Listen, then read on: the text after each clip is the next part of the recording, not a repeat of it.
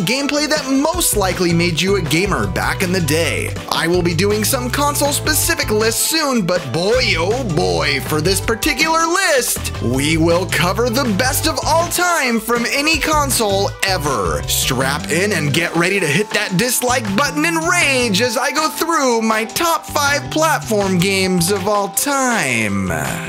One per franchise. Let's go! Number 5.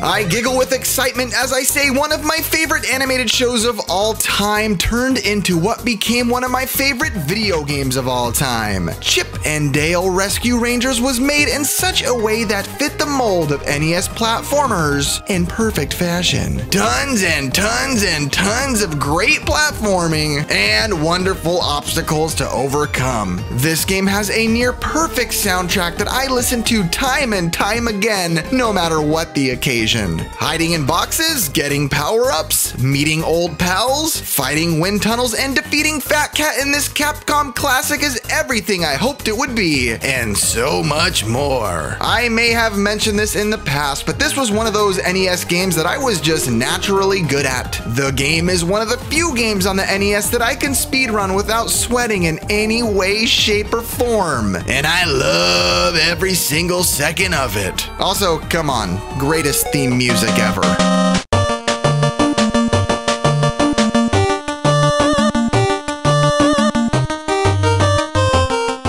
Number 4.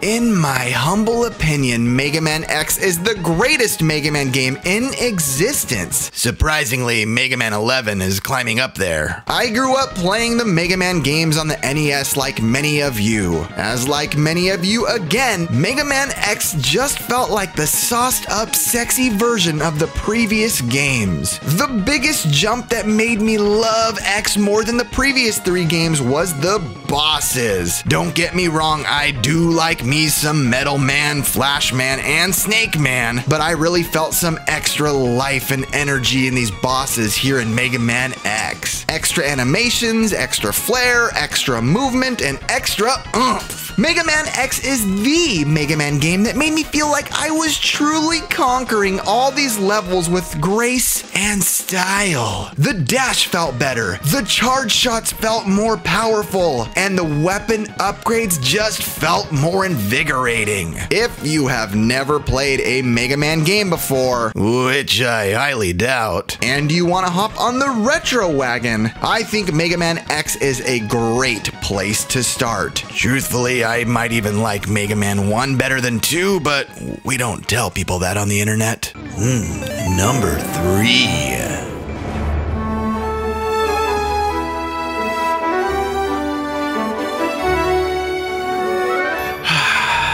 Ever sit back and think about how some video games give you a sense of pure joy?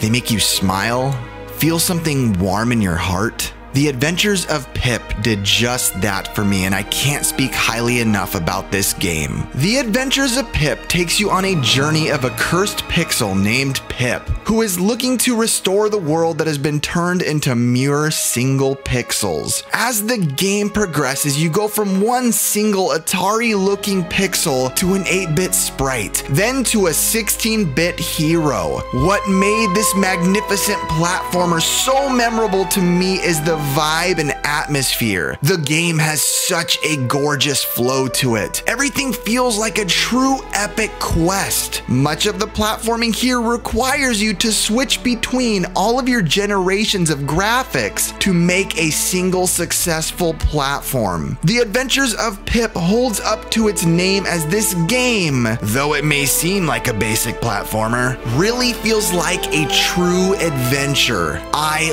love this game. I have beat this video game 6 times as of this video being made. Go check it out. Really, you really should. Number 2.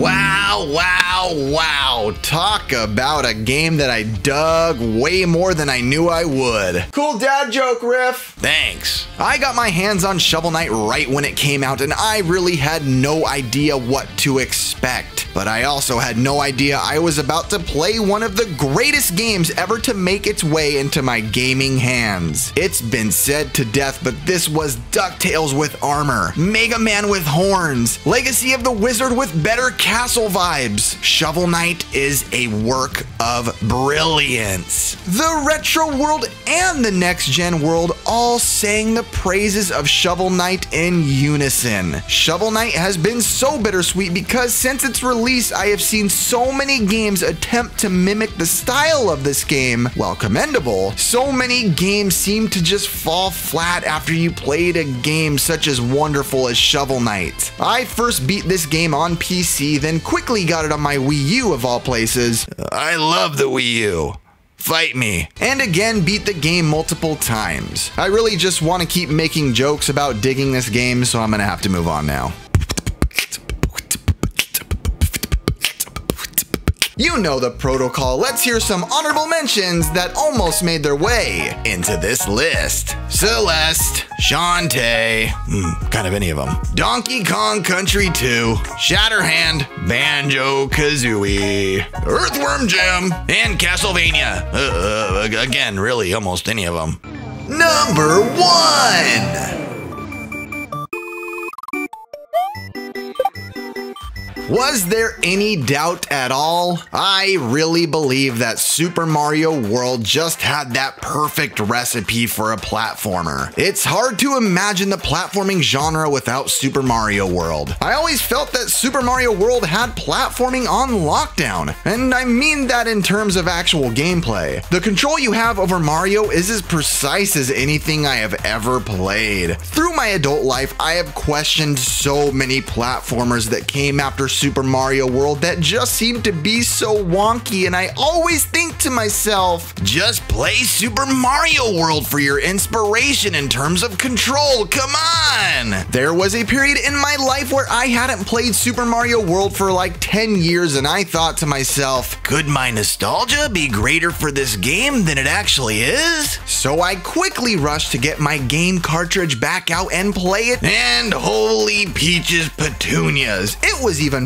better than I remembered. It was better than my nostalgia was driving me to think about. So good job, Super Mario World. I can't say that about every game I revisit. Super Mario World might be the quintessential Mario game for so many gamers, and I really cannot fault them in any way for feeling this way. This game is perfect platforming at its finest. Do me a favor and go beat this game if you have not. Play it all the way through and enjoy every second. And please don't hurt Yoshi. He didn't deserve this.